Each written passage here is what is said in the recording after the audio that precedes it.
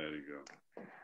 Welcome everyone watching us tonight live on Facebook. Tonight we discuss the spending habits of Moroccans post-coronavirus, our local services and products, the biggest winners. Moroccans around the country were anticipating the end of the nationwide lockdown on June 10. After what would be at least 82 days of state-imposed confinement, citizens look forward to regaining their routines. But amid a health crisis that confronted many with daily life's priorities, what pre-pandemic habits will Moroccans let go of, and what post-pandemic habits will Moroccans hold on to? We focus on Moroccan spending, saving, and the implications they bear on local products and services. To discuss the topic, I'm joined tonight by Mr Lahcen Hadda, former Minister of Tourism, current Member of Parliament, and board member of the Parliamentary Network on the World Bank and IMF, and Professor Nabil Adel, research professor and head of a research group on geopolitics and geoeconomics. Before we start, I would like to remind everyone watching us that our guests will also be answering questions from the audience, so please comment your questions or we'll review them before the end of the show. Let's get right to it. Millions of Moroccans have applied for financial aid in light of unemployment related to coronavirus. There is an uncertainty amongst Moroccans in relation to the security and stability of their jobs. Professor Adel, would you say that this and other pandemic-related factors can hint to a change in the saving behavior of Moroccan households? Yes, indeed. The pandemic we're facing right now is a real breakthrough in terms of Moroccan spending and Moroccan habits, because for the first time, at least in 2 or 3 generations, people are thinking about their survival. And as you know, satisfying need or want is the motor of your consumption. But when you move from projecting yourself into the future to a survival state, the whole consuming habits change with it. So we entered in a phase that is really sensitive for many Moroccan households, where by being locked down and by having no future insight in terms of combating this pandemic, they entered psychologically in a state of mind of survival instead of thriving. And this has a lot of impact on their way of thinking, on their way of investing, on their way of consuming. And even when the government gave aid to many Moroccans, they did not spend it right away. They saved it just to be able to stay as long as possible and to support their families as long as possible during this crisis.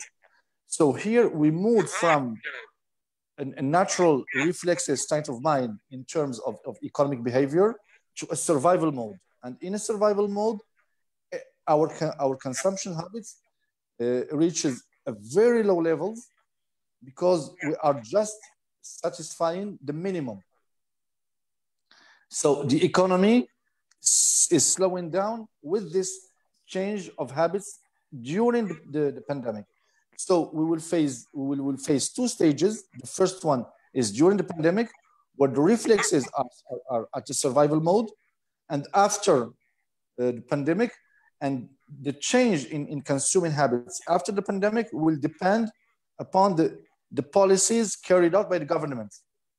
If the government is reassuring people, they will go back to their consuming habits very, very quickly. But if Moroccan people, Moroccan household project a longer lockdown or a longer cohabitation with this virus, then they will stay in this survival mode for a very long time. And this is the first change in habits we witnessed during this crisis. So people are trying to save as much money as possible to be able to last the longest during this crisis, and even the consuming habits moved to a survival mode. Mr. Haddad, Professor Adel makes a valid point, but when Moroccans are not saving, what would they be spending their money on? To be exact, when comparing consumer perception of local products to non-local products? Will Moroccan consumers appreciate local products and services more, or and will they be more competitive? Let me just address the problem with the saving behavior. If you, I mean, there was a study by the High Commissariat for Planning, and it said that 34% of the households from the sample that has been studied have been affected, and 22% of them used their savings in order to deal with the situation. 14% resorted or had recourse to loans, and 8% of them, it was financial aid from government that they used. But at the same time, I mean, like what happened is like there is a mixed kind of behavior. There was at one moment a hoarding kind of I mean, there were more expenses related to people being afraid. And so they went on a spending free at the very beginning, and they were hoarding food and hoarding other things. And then afterwards, when the situation normalized, then they spent more money on hygiene related expenses, acquiring also e-learning equipment for their kids, and also some of them for themselves. I mean, especially for middle income families, but they are spending less on what they used to spend, especially for urban families when they go, for example, out and then they use restaurants or they use, for example, malls and all of that. So it evens out. But I mean, at the same time, what we need to understand is like most of the middle class families, they don't have a lot of margin for spending at normal times, because like 30% of their earnings go to paying loans, and then 60% goes to housing and food. So any kind of extra expenses come only from those 10%, and of course from the loans that they get. This is in a situation where savings generally in Morocco only make like about 30% of GDP. So this is a very interesting situation where there are like less expenses on some specific things, but there are more expenses on other things. At the same time, there are a lot of the middle class families who have been employed with the private sector and have lost their jobs, have seen also their income going down. So if we're earning, for example, something like 5,000 dirhams, which is $500, then you will go down if you lose your job to only about $200. So that's a highly reduced revenue. Whereas those who are employees with the government, then those like retain their own kind of income, but lost only 3 days because of that's the solidarity that they pay for. I mean, that they had to pay for the coronavirus kind of effort.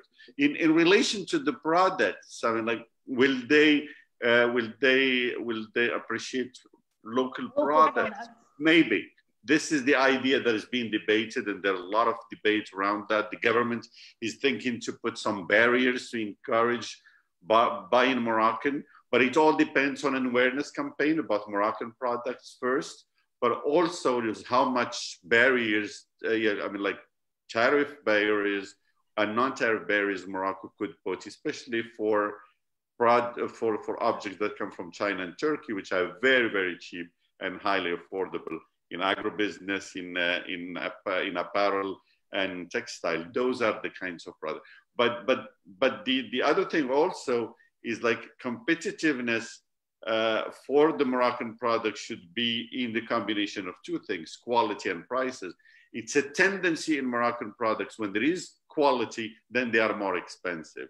So that kind of, but plus a lot of companies prefer to export when it's high quality because there is high added value. For example, like when we produce the masks for people to use during coronavirus, a lot of companies prefer to sell them outside Morocco because there is a high added value to that. That's also a problem that we need to deal with in order to encourage Moroccans to buy Moroccan. But the coronavirus itself did not, after again 82 days of lockdown, did not have any added value to the Moroccan consumer per se. We're focusing here on the COVID-19. Right. Would you say that's correct? That's correct. That's correct. And as Mr. Adel said, then because there was this kind of survival behavior, in Moroccans as a reaction during the coronavirus. So a lot of people did not have a choice but to buy whatever they could lay their hands on and then go back home. So this was not like, I mean, like there was the choice, I mean, like buying as a form of shopping and going around and all of that is not happening yet. And that would not happen probably until like things will go back to normal. That's when we will see that behavior, if Moroccans are going to spend, I mean, like to spend more on Moroccan products or not. Well, to look at, I mean, you both mentioned survival. To look at a slightly different aspect of consumer spending, this pandemic was very revealing in terms of what is necessary and what is not. So, Professor Adel, are there any indicators to forecast Moroccan spending behavior on entertainment and non-essential services and goods? Will it decrease? Will it increase? Is there anything in particular you can tell us? Well, thank you, Asma, for this question. Let me build on what Professor Haddad said.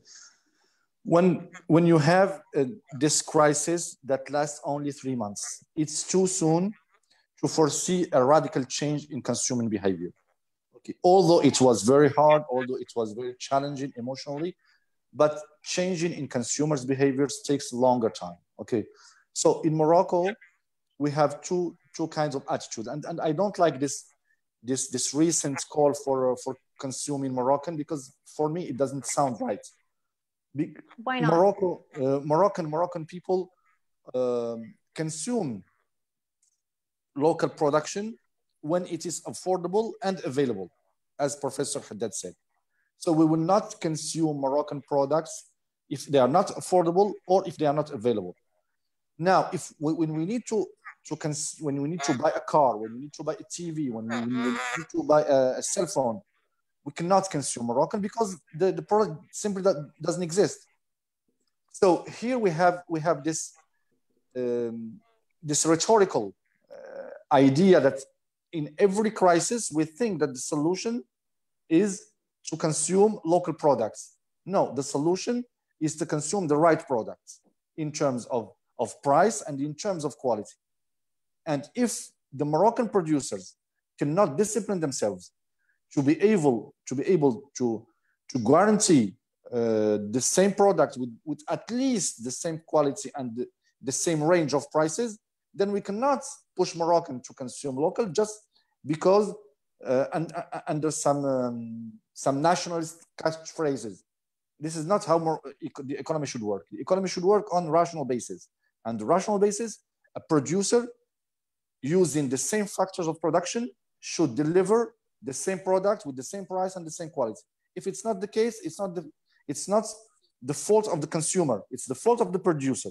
Now, when Moroccan people go to the supermarkets, in terms of food products or textile products, they have quite a lot of Moroccan products. But for certain needs, there is simply no Moroccan production. And we cannot ask them to change their behavior overnight just because they were locked down for 82 days and start consuming Moroccan, even though those products are expensive or not available. So here we need to maintain our focus on what should the Moroccan producers and not consumers do to interest their consumers. Of course, you can add some dose of nationalism, but this is not the solution to the economic problem. The solution to the economic problem is to put as much pressure as one can on the producers, so they are ready to produce good goods with the right price. Now, in terms of the saving behavior, as Professor Haddad mentioned it, when you have a household that is struggling to pay I think he mentioned 35%. If what is left for him is 65% of his income, then they should use every dirham to satisfy their needs. And we cannot ask them to pay a product a higher price at lower quality just because it's Moroccan, it's labeled made in Morocco. It is too much pressure on them. Okay, so the focus here should be on the producer and not the consumer, if you allow me. Well, I find it interesting that you qualify the period as a short-term period, because an oft-cited research claims that it takes 21 days to develop a new habit, for anybody to develop a new habit. Now, again, this is 82 days of lockdown, which is around four times the 21 days that the research claims. So my question, Mr. Haddad, how will that translate to consumer behavior in Morocco? What I mean is, we noticed a shift towards digitalization, even at government level, whether in creating websites and information portals or establishing distant learning processes. But can we expect Moroccan consumers to move towards e-commerce, and online purchasing and so on? Yeah, let me just address one thing, and then before I answer that question, please go ahead. Regarding consumption of non-essential services and goods. What we need to do is, and I agree with Adil, is that we need to watch out. We need to wait and see. And I think there has been like some sort of shift in consumer behavior in this period. People are probably spending less on non-essential stuff. And will that continue afterwards, especially that people are becoming poorer, they have lost their jobs, some of them their revenue, some of them will stay jobless and all of that. So that's something we need to watch. But it looks like, and these are my predictions, and they have to be confirmed, people will cut on travel.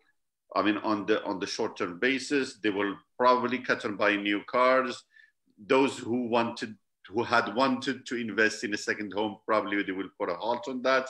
Changing furniture for the home, that also they will put a halt to that. So maybe that's in the foreseeable future.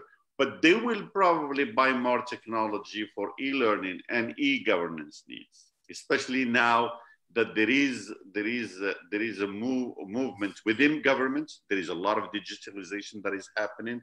So a lot of, for example, you can pay your taxes now. I mean, like you can pay your bills, you can pay electricity. There are even like big companies which are like 60% of everything you can get in, all of that. And especially if government moves to what they call, like, for example, a digital identity, and also if, for example, like the cash transfers that are done to the poor are done via wallet, and if they do the technology of wallet in which you transfer the money as digital on a mobile phone, and then people can use that mobile phone in order to go to a grocery shop and buy, provided that you provide those shops with the right kind of equipment. I think there will be like a massive movement towards digitalization and e-commerce. It is already happening, I mean, e-commerce. And I think people are now buying, some are buying groceries. I know people are buying gadgets, they're buying clothes and all of that.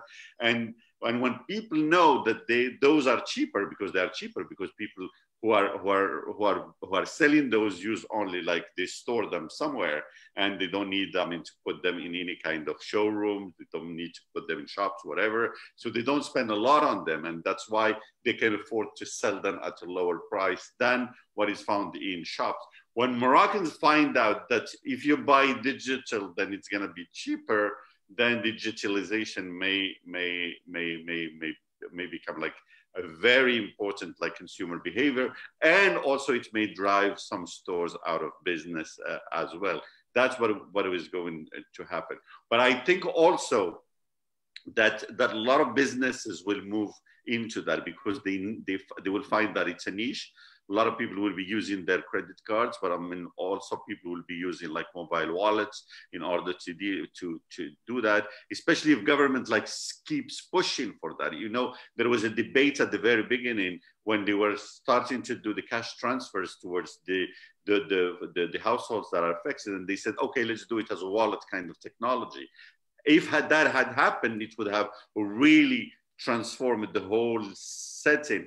But because at the moment of the lockdown, it was very difficult to equip all the shops with the right kind of technology. That's why they kind of postponed that idea. But I think should the governments continue to transfer money towards the poor and also towards the middle class, that will happen very soon. And it will be like a very good, it will be a driver of digitalization as well.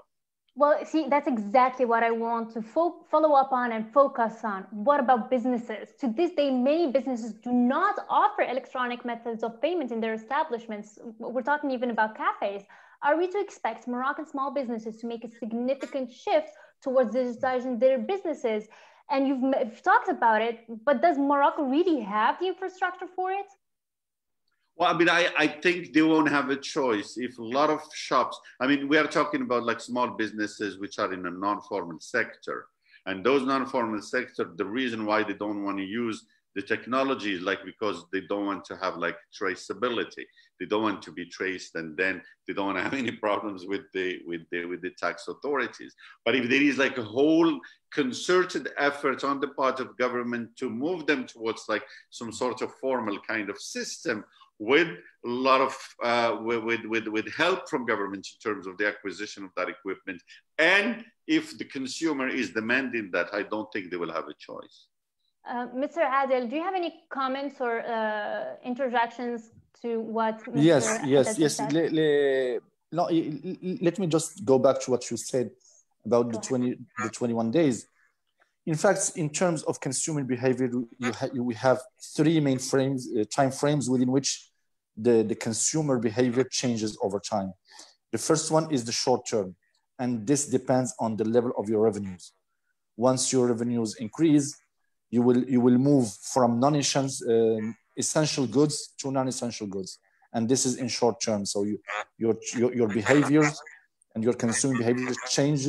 Your consumer behaviors change with the change of your income. The richer you get, the more you move toward non-essential goods for your consumption. Now you have the second time frame, which is medium term, and that depends on the state of the offer, depends on technology. 20 or 30 years ago, we didn't have cell phones, even though the need was there, but there was no offer there. So it depends. The second time frame depends on the state of technology and the state of the offer and the supply. And the third time frame, which is at longer range, is demographical, cultural, and historical changes. Okay, and this occurs within a longer time frame. So here we are really at the short end of the time frame of consumer behavior.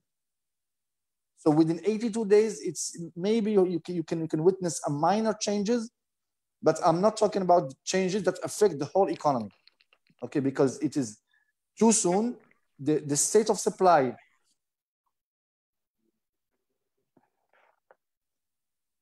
Sorry, can you still hear me? Yes, I can. Go ahead. Yes, the state of the supply didn't have time to adjust to the new consumer behavioral shift. So it's too soon to talk about a radical change in consumer behavior. Okay, we need first to see what will happen to the income of the households. Will it go up, go down, or stay put? So this is the first determinant of their consumer behavior. And the second one is how quickly will the supply adapt its structure to meet this new demand. For example, you give the example of digitalization. Yes, we have some companies were very quick to adapt and to adjust their production to the new state of demand, but this is not the case of the whole economy. And you just gave the relevant example of small cafes, small restaurants, and small businesses. They need to have an offer, a supply that can equip them with terminals of mobile payments, and they should have the cultural change to accept them. As Professor Haddad said, you have a lot of them, even though they have a tax code, but they operate in a non-formal part of the economy. So this is a change of behavior I'm talking about, but that will occur in the longer range of the change of consumer behavior. So here we have 3 time frames, and 82 days is just too soon. Maybe you can witness some changes in some individual behaviors here and there, but as in for the economy as a whole, I think it is too soon. Thank you. Let us focus a little bit more on tourism in Morocco post-pandemic. Mr. Haddad, the international travel website Travel Daily News has named Morocco one of the top destinations for tourists will flock to once the COVID-19 pandemic wanes. Can we hope that Moroccans would see their country the same way international tourists do? I think let's hope so. The only thing is like we need also to provide them with a product that meets their expectations. One of the problems for Moroccans, like when they go to Moroccan hotels, then they end up spending more money than the foreigners, because the foreigners will come with the tour operator, and because they come with the tour operator, then the tour operator gets like a series of rooms for the whole year, and they get them at very low prices, and that's why they sell them to I mean, as a package to European tourists who will come to Morocco, and then will be only spending $40 or $50 on a room, whereas a Moroccan, when they go individually, Moroccan or another one, when they go individually, then they will have to pay more for that. So if we need to encourage them, then we need to have also a tour operator or a carrier or some sort of platform in Morocco that caters to Moroccan needs, in the sense that it goes to hotels in Marrakesh, in Agadir, and other places, and then buys like quite a few rooms and then put them in a package and then sells them to Moroccans. That's number one. Number two, we tax more the Moroccans than with, I mean, like than the foreigners, because when you are doing like business in outside, it's considered as export, and therefore you pay on corporate tax only 17.5%. Whereas if when you do it like locally, it's about 30%. So a lot of hotels would prefer to do their business, I mean, like with foreign tourists. So that's the second one. And third one, we think of Moroccans as only coming to hotels and using them, whereas there is not like too much in terms of entertainment for the Moroccan family. Some hotels do it, but not a lot of them. So for example, like you go to Marrakesh, but that's it. I mean, like you stay in a hotel, the kids will be probably playing in a swimming pool and all of that, and that's it. But I mean, like when foreigners come, they come and then they come with a whole program, and then they will go doing sightseeing, they go and doing like sports activities, they go do cultural activities and all of that. We need to treat the Moroccan tourists in that way as well, and provide them with that kind of product. But the other thing also, and maybe you are going to ask that later, is that why do Moroccans go, for example, to places like Spain or other places? Sure. Well, maybe that's a question that you're going to ask, but go ahead, please. Let me respond to that. I mean, there are Moroccans who would prefer to go to a place where they are free to use, I mean, like they are free in their own social behavior as vacationers. So they would like to have a beer somewhere. They would like to stay in the terrace and do that. They would like to go in shorts. They would like to go and dance and all of that. They feel free. Whereas, for example, here in Morocco, as Moroccans, they feel some sort of social pressure. That's number one. For example, but the other thing also, like in the summer, people would want to go to Moroccan beaches. They're beautiful. They're even like better than beaches in Spain or in other places. But the problem is like they're not very well organized as in other places, in the sense that you'll find a lot of young people like playing and all of that. There is not too much security. There is not too much, I mean, there is a lot of harassment, for example, when you are a woman and all of that. That needs to be addressed. And you need to be addressed that at the local level with the local municipalities, with local authorities, and provide the right kind of environment for the Moroccans to stay home and then consume. Moroccans would love to go to El Jadida, to go to Agadir, like to go to the beaches in Mediterranean, but I mean, like enjoy those beaches as vacationers, as people who are using the beaches, and women would want to do it, would want to do it and then feel free and not harassed and all of that. If we don't address this, then we cannot talk about like local tourism and Moroccans going. This is offer and demand. I mean, this is, if you offer Moroccans a product and a service that is up to their expectations, then they would not go to Spain. How much would you say that the infrastructure, or rather the lack of proper infrastructure, is the reason for Moroccans who can afford international travel go for international travel rather than stay home. And I mean, I don't think you can avoid like international travel, and I think people like if they want to go internationally, then they should. And there are people who would love to have vacation outside. And when we need to use that, I mean, instead of thinking of that as a negative thing, it's an opportunity for like travel agents and also organizers of travel to deal with those Moroccans who are going abroad. No one, I mean, like just very few who deal with that. For example, there are packages for Thailand, there are packages for Turkey, but there are no packages, for example, for Spain, except if you go to the Canary Islands. So I think what needs to be done is like for the Moroccan tourism professionals to get into that market. It's a market. Moroccans going abroad, it's a market. I think what we need to do is work on their expectations if they want to stay in Morocco, and then we're going to catch a part of those. But we need also to organize better the outgoing, because tourism is also outgoing. It's not only incoming. We should not be selfish in the sense that we want people to come to us, but we're not going to go anywhere. But I think we need to organize that so that we can benefit from that in terms of business for the tourism companies, but also in terms of taxes as well. I mean, like if there is $1 billion dirhams, that's the estimation that goes to Spain and probably Turkey and all of that, then why, if it's organized very well by the Moroccan business, the tourist businesses, then probably like a good part, which is 20 or 30%, will stay in Morocco as money because it will be organized from here. Professor Adel, Mr. Haddad pointed out to what we can do to make Morocco a cost-effective destination. Now, as it stands right now, do you think that the purchasing power of Moroccan households, especially after COVID-19 and everything we just mentioned about how it drained Moroccan pockets, is it strong enough for Moroccans to be significant enough for them to be contributors through internal tourism? I'm sorry, I didn't hear the last part of your question. Of course. How is the purchasing power of Moroccan households, especially after COVID-19, how does it, is it strong enough for Moroccans to be significant contributors through internal tourism? Okay, so I just feel a lot of pressure talking about tourism with the former Minister of Tourism. So I will just share with you some thoughts. So I don't think it will be only a matter of income after COVID-19.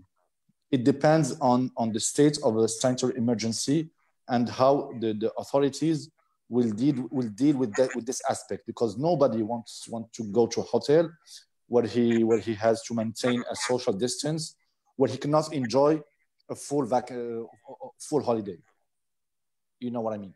So I think this will be the main obstacle to encouraging internal tourism within this time frame of 2 or 3 coming months, because now we're talking about expanding the lockdown two more weeks.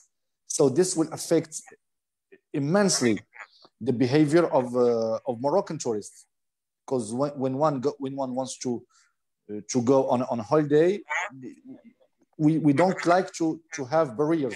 We don't like to have constraints on our behaviors.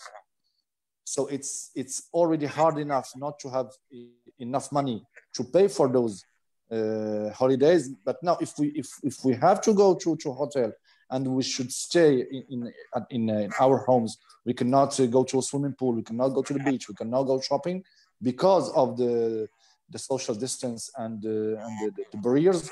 So this will just slow down considerably the touristic activity in Morocco. But this is on a short term. But let's see what's happening in a broader view.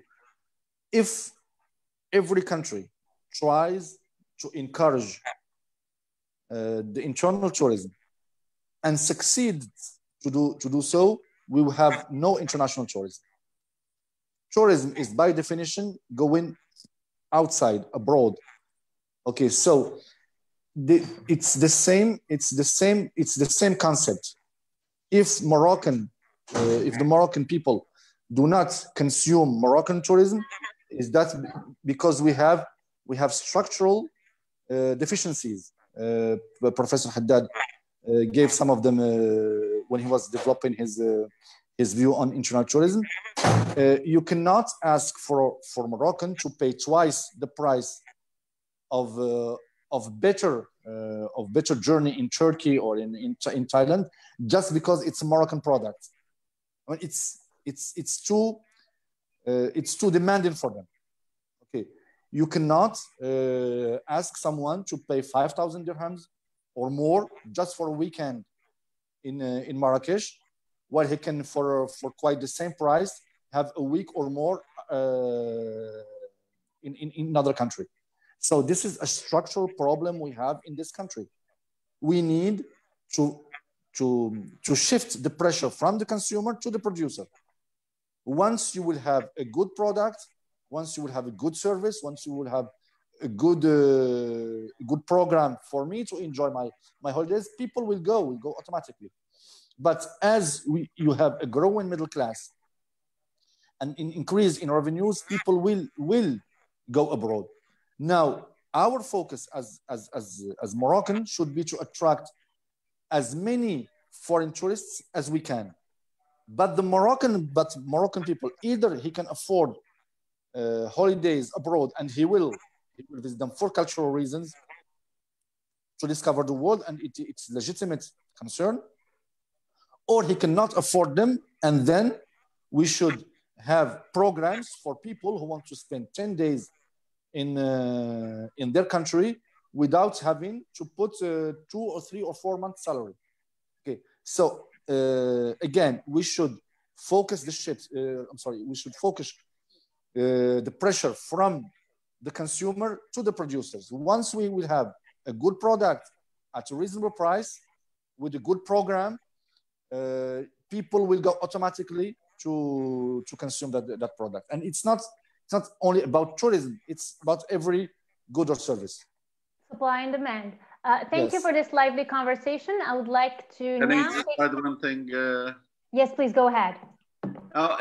I mean, like we're talking about like Moroccans consuming tourism domestically, and I think what is happening, is that 32% of Moroccan tourism, I mean, like of tourism in general, is Moroccan, is done by local travelers. So it's not a small thing. I mean, like it's about a third. I mean, of course, mature destinations is when it gets to 40% or 50%. For example, in the US, it's about 70% as domestic travel and domestic also consumption. So it's high end. But I mean, like, for example, in places like Spain, it's about 40%. In France, it's the same thing. It's about 40% or so. So that's what we should be driving at. But for example, like in Marrakesh, when there was the crisis in 2014 and 15, the ISIS crisis, and then there was a huge drop in the French market, it was the Moroccans actually who saved the situation. They were the first consumers. So Moroccans were the first consumers, and they are the second after the French, and sometimes they play the first role. The same thing happens also in Agadir, and Agadir used to be like 70 to 80%, like mostly foreign travelers. A lot of Moroccans do not go, but with the highway, now Moroccans are coming and they're very strong in Agadir. But there are destinations which are completely Moroccan, for example, Tangier, El Jadida, Fez, for example, Saidia, and all of those. The only problem with some of those kinds of destinations is like it goes mostly towards non-formal kind of market. So people will go and then rent houses outside of the circuit and all of that. That's one of the things, that's one of the niches where a lot of work needs to be done. If you see, for example, tens of thousands of people going to El Jadida in the summer, going to Ifran, or going to Tangier, or going to Tetouan, and all of them, and then getting houses and all of that, that's something that needs to be organized. It needs to be organized in a very intelligent manner so that at the same time, there could be some taxes out of that. There could be some business for the tourism people out of that, but there could also be an organized thing because it's, and that's something that could be done very easily. And it could be done all throughout the year in order to reduce the seasonality that exists, for example, like in northern destinations, also in mountain destinations. Thank you. Thank you for this lively conversation. I would like to now take questions from our audience, starting with Hamza Belfaqih says, I think that right after the lockdown being lifted, private spending will skyrocket in an attempt to catch up with the psychological impact of lockdown time consumption deprivation. That consumption curve will take its natural course as change in consumption implies change in income and culture, etc. Do you agree, Mr. Haddad? Let me know if I need to read that again. I don't understand the question. It means like there has been a skyrocketing of consumer behavior after the lockdown. Is that right? He thinks that's probably what will happen. I think he says, I think that that's right after the lockdown being lifted, private spending will skyrocket in an attempt to catch up with psychological impact of lockdown. Maybe that's one expectations, and I think people have been frustrated for so long, lockdown and all of that. Some of them may have also like some money, I mean, to save so that they would spend it. So that's a possibility. But we need to take into consideration that people will be more careful. There will be like social distancing. People will not go to places where there's a lot of there are crowds and all of that. For example, if a restaurant is crowded, then they may not go there. If there is a cafe that is crowded, probably will not go there. So we will have to see. But that's one of the expectations. That is happening, for example, in Paris now. It has happened in the States when the lockdown has been lifted. A lot of people rushed into consuming. But in some places it did not happen. For example, in Dubai, then they opened the restaurants and the cafes at 30%. When you look at them now, I mean, they're not even at 5%. People are still afraid of the coronavirus. So that kind of spending spree that was expected of people after the lifting of the lockdown did not happen. We'll have to wait and see for that. Thank you. Question to you, Mr. Professor Adel. Hiba Harrak says, I firmly believe that internal tourism should be a legitimate and primordial part in the governmental post-pandemic plans to support the economy's recovery. Again, do you think, I mean, you've spoken extensively about internal tourism being a supply-demand combination. What can you tell Hiba Harrak? Yes, if that's a good question. Yes, if we want to help Moroccans financially to spend vacancies in their country, why not? But this is a momentary measure.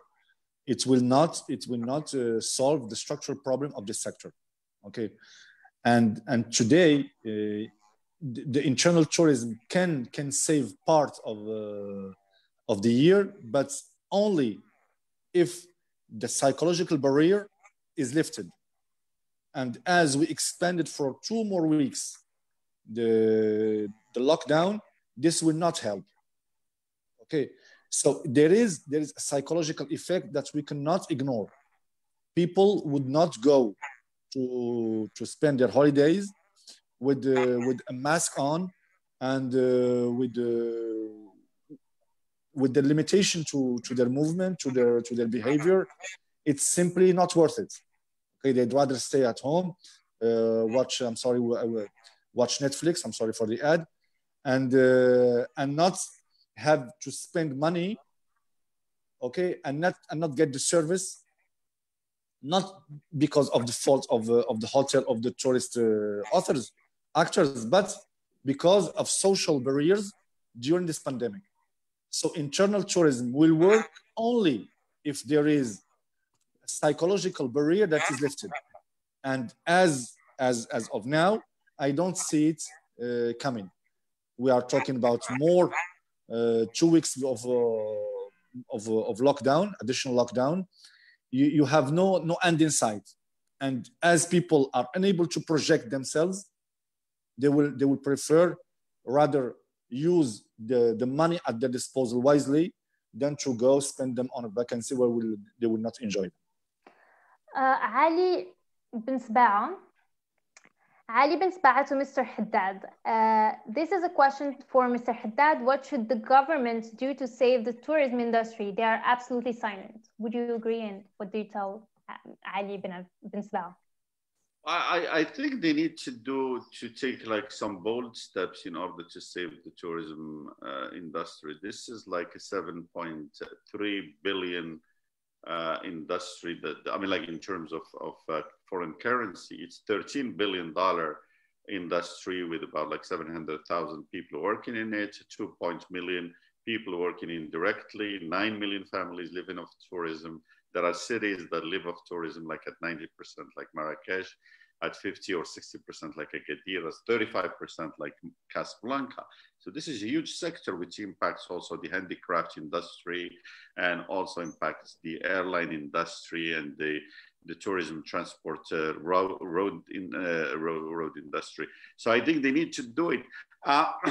For the moment, the governments, I think they are willing to do it. They're still probably they're talking. I think they've been meeting like yesterday and today and the day before with the industry in order to make a proposition. There is a minister of tourism who is coming on Monday to the parliament. She's going probably to announce the kinds of measures. What I would probably do is first thing is alleviate any kind of problems or any kind of loans and also arrears in fiscal, I mean, like in taxes and also in contribution to Social Security for a year's time. So anyone who has loans within the industry or who has, for example, like taxes to pay or social, I mean, like a contribution to Social Security should be all postponed like for a year. And number two is give them enough, I mean, like give a loan in order to alleviate their cash flow problems, because all of them will have cash flow. And then if you want them like to really come back to business quickly, we need to get, but those loans need to be, I mean, like it needs to be like 0% interest for a 7-year period and with a grace period of 2 years for them to really like use that money without feeling the pressure of I mean, like needing to reimburse like very quickly. And then we need also to work with the National Office for Tourism, which is the authority that deals with a lot of, I mean, like with communication about Morocco, in order to go and get tourists where they are. But this means like also helping the Royal Air Morocco and also other companies so that they could bring like tourists to Morocco and then find out which markets now are available and ready in order to bring those tourists. Especially now, I think Morocco has a brand, it's a destination that is very well known, and you can see that. I mean, like there are a lot of people, different kinds of countries, when they think about traveling, then Morocco comes up as one of the destinations that you want to go to. So there is the brand is there, the popularity is there, and I think we need just to work on that. I want to add one comment that is rather interesting, and I'll combine two. Yunus Azgar and Hussein Uhlis. Yunus Azgar says the state should invest in rural tourism deeply to create opportunities for rural people to accept the choice with the other rural products. And then Hussein Uhlis says Morocco is not only Marrakesh. We shouldn't focus only on fresh tourists. We should we should target other markets and other niches in tourism. So both of them talk about rather niche markets. Professor Adel, maybe you can answer this question. Yes, I think Professor Haddad will be more relevant than me. Yes. Sure. Then moving on to Mr. Haddad. What would you comment on rural tourism? Thank you, Professor Adil. I think those are very relevant questions, very important questions. I think they need to, when I was minister, I worked on putting a fund. I called it the Qaryati Fund, which is like a fund in order to help putting together those small products in different kinds of places, in Azilal, in Fikik, in Rashidia, in Shawan, in different places all around the country. And we put together something like 1,000 projects that could be done. And these concern like small kinds of auberges, small kinds of restaurants, places where people can then showcase their own little products and all of that. And then circuits within the rural areas and oases, for example, like if you go from Ouarzazate to Agdiz to Zagora and to all the way to Mohammed al-Ghazlan. You find different kinds of oases that could be worked as product. That's a very that's a very ambitious kind of program. Unfortunately, it has not been funded very well. I tried to get like a loan for that from the World Bank, and then we were close to dealing the project, and then the government decided that there was other priorities, and then they shifted the money to that. I hope they should come to that, because that's a very important one. It will diversify the income of a lot of people in the rural areas who only, base their revenue on agriculture. And that's an important thing. And then number two is develop this kind of niche that should grow to become like a mainstream thing, which is ecotourism, because we need to become like a reference destination when it comes to sustainable tourism. And I think that those are very good questions. I know that Ohlis probably is from Figuig, that's why I mentioned Figuig. Caroline Haddad, I'm of Moroccan origins living in Sweden. I have to say that everyone I know in Tangier go to Spain for vacation. Vacation in Morocco is too expensive nowadays. What do you think? Mr. Adel, do you want to take that question? Yes, that's what I was talking about. You cannot ask Moroccan to consume Moroccan products just because they are Moroccan. Being Moroccan should be an asset, not a liability. And we can help, but to a certain extent. When you can spend a weekend, and that will cost you much more than a week abroad, there is something that is not quite right in this equation. So the tourism in Morocco lacks heavy infrastructure. Okay, we have touristic activity. We have not a touristic industry where people can go and spend a week or two in a city, enjoying themselves with a lot of entertaining activities. We just have hotels and swimming pools, and that's it. And now we have more and more malls, but you don't have an integrated touristic sector where people can, for example, if I spend 1 week or 10 days in Marrakesh, Agadir, Tangier, Fez, Meknès, I can go do this the first day, second day, third day, fourth day, and I have a program to enjoy my holidays. So basically, when people come to Morocco, it's for a nice cozy hotel and a swimming pool, and you don't have beyond that. You don't have a touristic activity, a touristic industry that allows people to spend a good time in Morocco. So we just limited ourselves to having nice hotels, using our natural infrastructure, but we did not add to that a real touristic industry. And this is the problem. So in that fashion, we could not achieve the economies of scale to allow us to send the Moroccan product at a reasonable price. While other countries reaching 20, 30, 40 million tourists have achieved that kind of economies of scale and were able to provide their local tourists and the foreigners with the product at a reasonable price. So the problem in Morocco is that we have, I think, around 5 to 6 million foreign tourists. And this is just not enough to achieve the economies of scale. And we need to target 10, 20, 25. And for this, we need a heavy investments and change in mindset. So this investment and this change in mindset are still not there. So the consequence is that we have a tourism that is very expensive and focused on 2 to 3 cities, mainly Marrakesh and Agadir for foreign tourism. And it is just not enough. Morocco has a lot of assets, good history, and Moroccan people are very welcoming. But in terms of infrastructure, in terms of supply, we still have lots of weaknesses to address.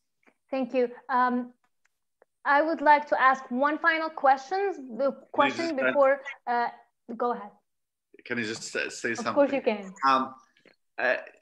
I think we probably with COVID-19 and after COVID-19, then huge numbers will probably not be an option in so many destinations. And I think people, if they ever travel like long, for example, if they come from Sweden to Morocco, instead of staying the 5 days or 6 or 7 days that they used to do, then probably they would want to stay more. And at the same, that's one thing. So probably there will be a change of behavior in a lot of tourists, and then they will be looking for destinations which are safe health-wise and all of that. That's one. Number two, I think that the choice of Morocco was not to go to, for example, tourism like what happens in the Canary Islands or in Tunisia, or for example in the Sharm Sheikh and also Ardaqa in Egypt, or in some of the destinations in Turkey. I mean, like southern Turkey, not Istanbul. Istanbul is more cultural and all of that. And the reason is like we are not too much working with tour operators because we wanted our destination to be high brand. And because it's high brand, then the value is higher added value.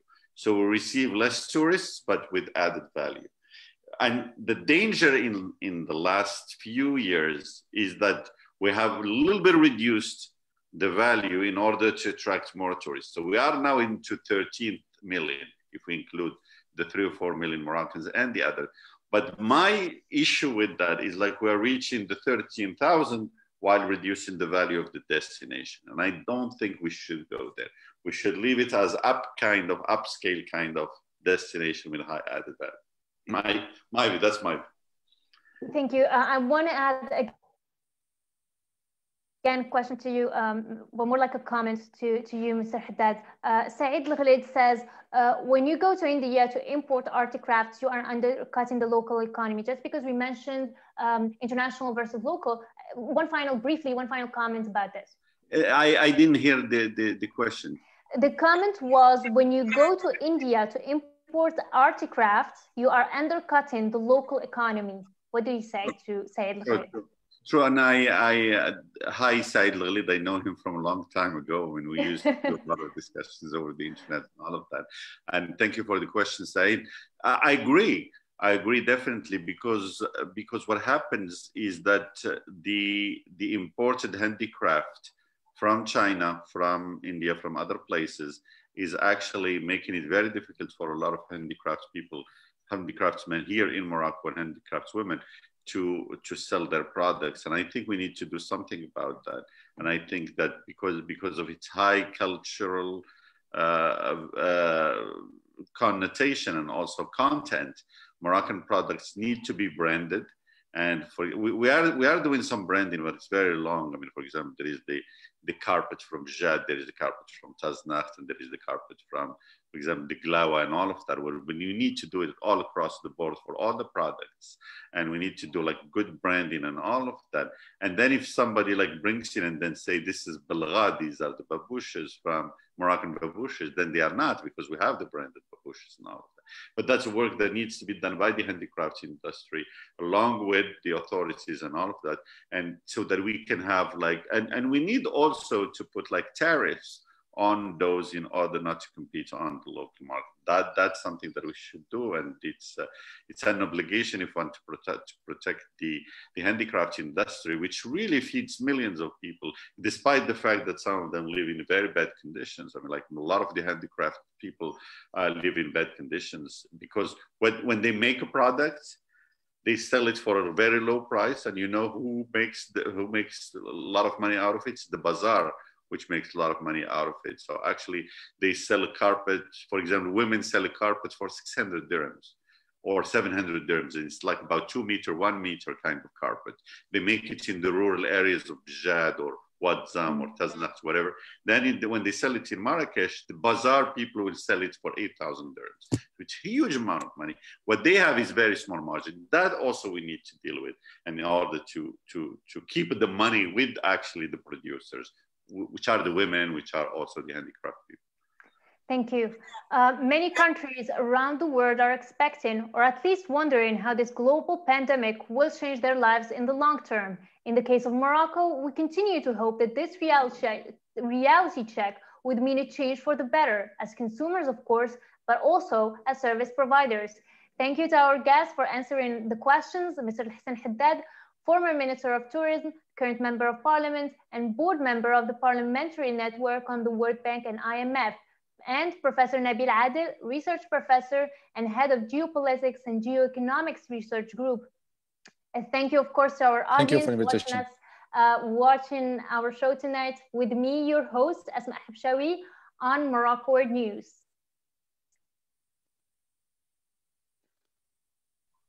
Thank you.